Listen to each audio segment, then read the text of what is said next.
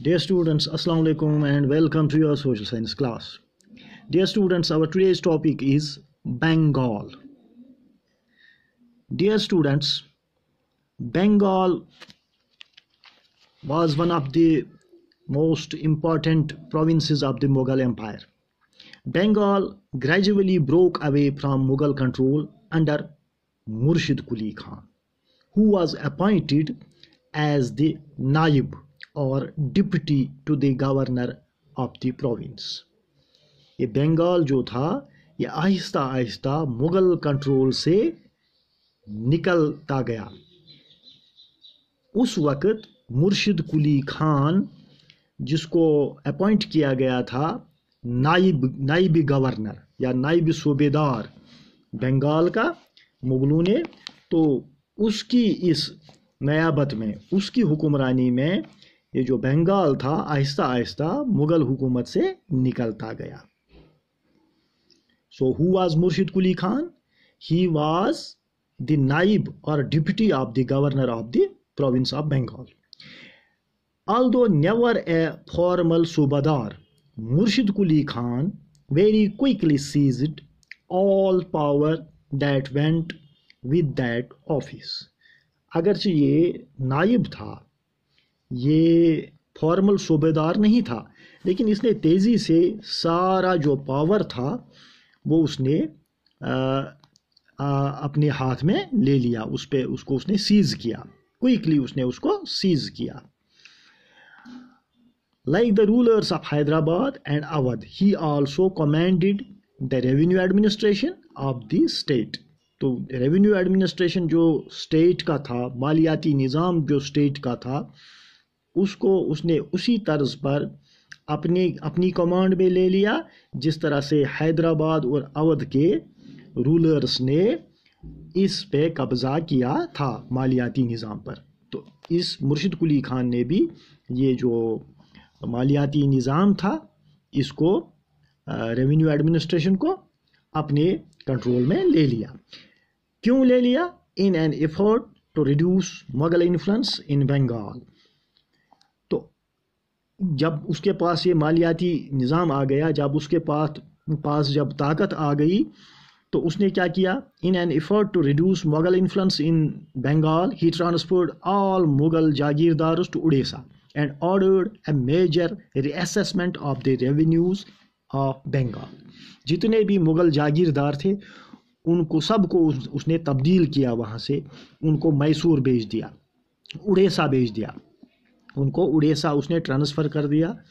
और जहाँ ये मालियाती जो निज़ाम था, रेवेन्यूज़ जो थे स्टेट के, उनके रीअसेसमेंट के ऑर्डर्स दे दिए कि उनका दोबारा से तखमीना लगाया जाए कि स्टेट के रेवेन्यूज़ कितने हैं, स्टेट में मालिया जो है वो कितना आता है सालाना।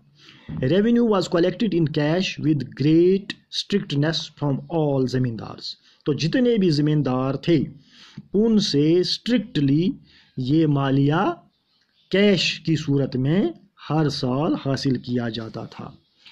As a result, many zamindars had to borrow money from bankers and money lenders। तो ज़मींदार अगर उसको अदा करने की पोजीशन में नहीं होते थे तो उनको बैंकर्स और मनी लेंडर्स से उधार लेना पड़ता था और मालिया अदा, किसी भी हालत में मालिया अदा करना पड़ता था।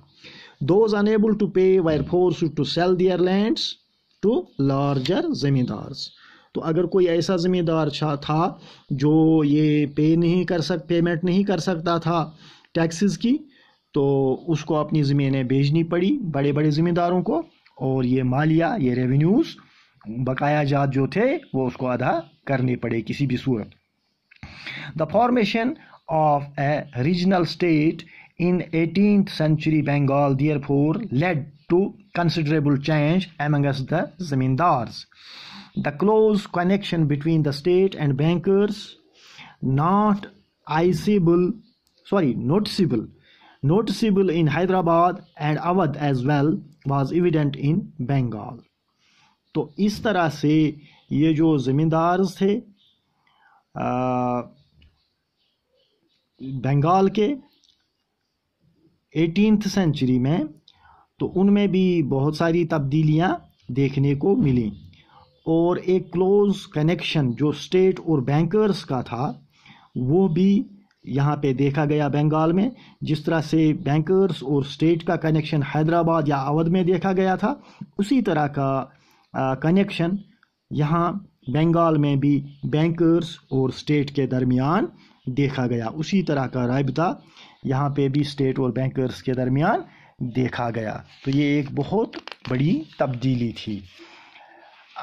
Under the rule of Ali Wardi Khan 1740 to 1756, during his reign the banking house of Jagat Seth became extremely prosperous.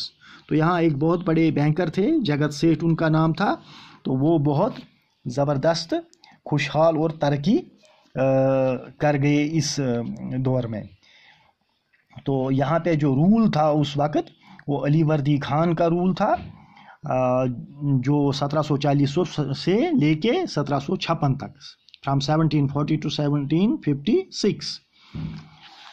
तो इस ज़माने में जो थे जगत सेठ जो थे बैंकर, तो उन्होंने बहुत यहाँ पे तरक्की की।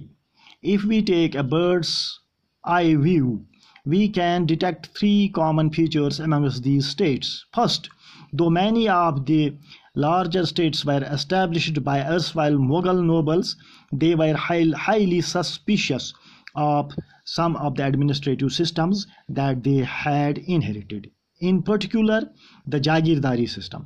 Second, their method of tax collection differed. Rather than relying upon the officers of the state, all three regimes contracted with revenue farmers for the collection of revenue.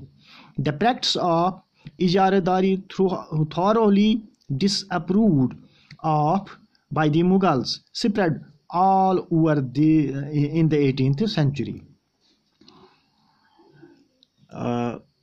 Their impact on the countryside differed considerably. The third common feature in these regional states was their emerging relationship with rich bankers and merchants. These people lent money to revenue farmers, received land as security, and collected taxes from these lands through their own agents. Throughout India, the richest merchants and bankers were gaining a stake in the new political order. So this was about the emergence of Bengal as an independent state. With this, I take your leave. Thank you very much.